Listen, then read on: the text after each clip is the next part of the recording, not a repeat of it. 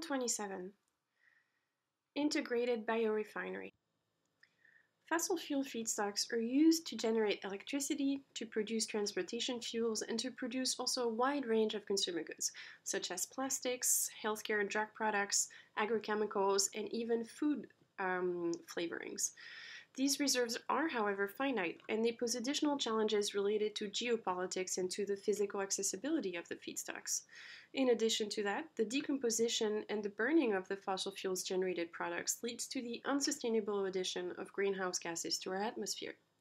Within this context, there's been increasing efforts to use bio-based feedstocks for the energy, for the chemicals, and the materials production that we need.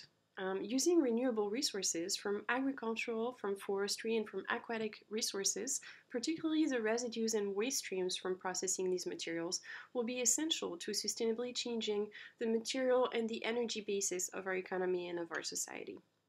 However, this must be implemented within a context of competition with the food, the land, and the water use. The benign and the efficient downstream processing for recovery of the full value of the feedstock must also be considered. Whereas petrochemical refineries are very materially efficient, almost every drop of the crude resource finds an application and has value, this level of resource efficiency is not yet reached within the bio-based economy.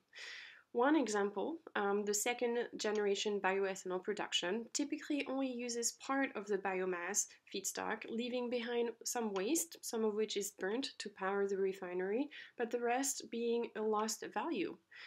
Within an integrated biorefinery, all fractions of the biomass feedstock would realize its value, from producing low value and high volume products to low volume and high value products.